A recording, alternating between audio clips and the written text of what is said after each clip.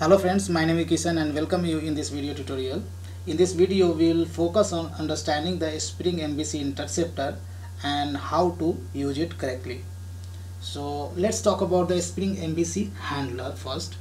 In order to understand the interceptors, let's take a step back and look at the handler mapping. This maps a method to an URL so that dispatcher servlet will be able to invoke it when processing a request, and the dispatcher servlet uses the handler adapter to actually invoke the method. Now that we understand the overall context, this is where the handler interceptor comes in. We will use the handler interceptor to perform action before handling, after handling, or after completion of a request. The interceptor can be used for cross-cutting concern to avoid repetitive handler code like logging, security related configuration, caching, changing globally used parameter in a Spring model. Now when we talk about the Spring handler interceptors working with the handler mapping on the Spring framework that must implement the handler interceptor interface.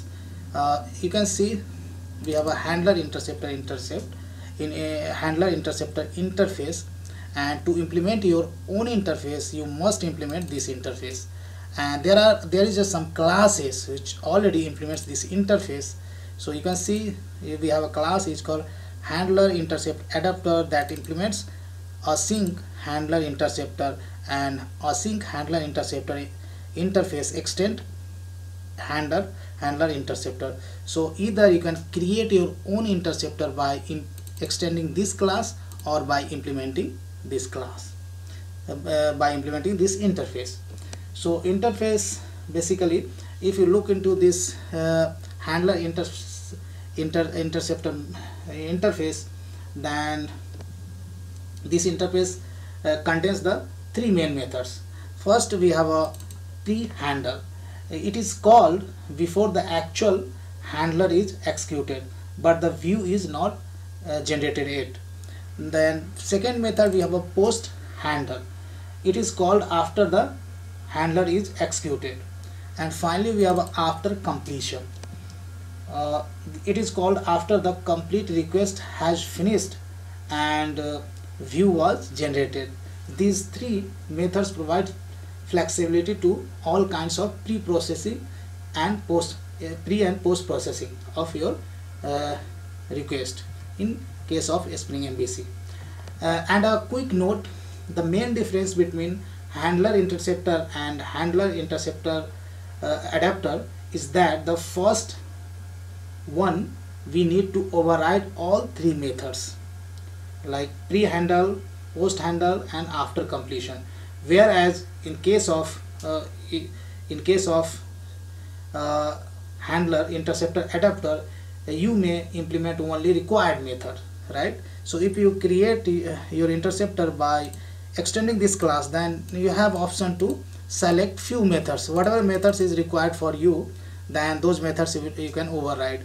But if you create your interceptor by implementing this interface, then you need to override all three methods, right? So in Java, if your class implements certain interface, then you need to override all its method, right?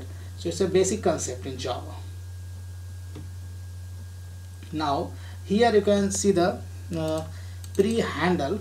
If you look into the pre-handle method, then notice that the method returns a boolean value which tells Spring if the request should be further processed by a handler.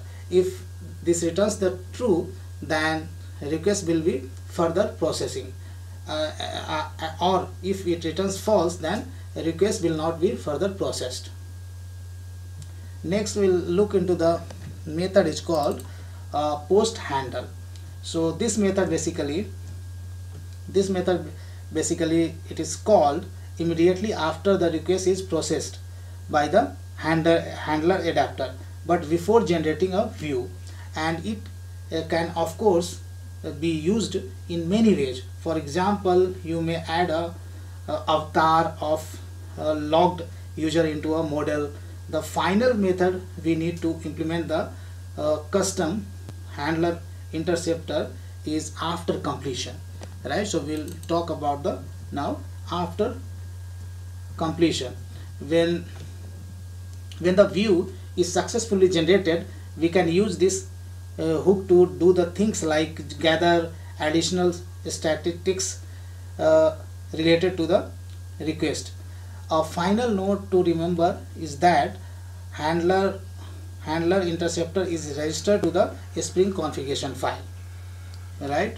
So I have a lot of existing example. If I go to the Spring web configuration file and make sure that you have a in XML doc type, you have a MVC namespace. If you have a MVC namespace, then you can configure interceptor like this, MVC :interceptors, and here inside the interceptor you can have a tag. It's called MVC interceptor to implement many interceptor, and here inside this you can specify a bean. You can also specify something which is called MVC mapping, and this gives you opportunity to specify a path. So if you want any interceptor should only apply for the specific URL, then that things you can specify over here. So so that's all I have in this video tutorial, guys. So in this video we had a quick introduction on intercepting HTTP request using the Spring MVC Handler Interceptor. So in next video we are going to explore, we'll have some hands-on, so that we'll have a complete understanding about the Spring MVC Interceptor. So thanks for watching this video, and see you in next video tutorial.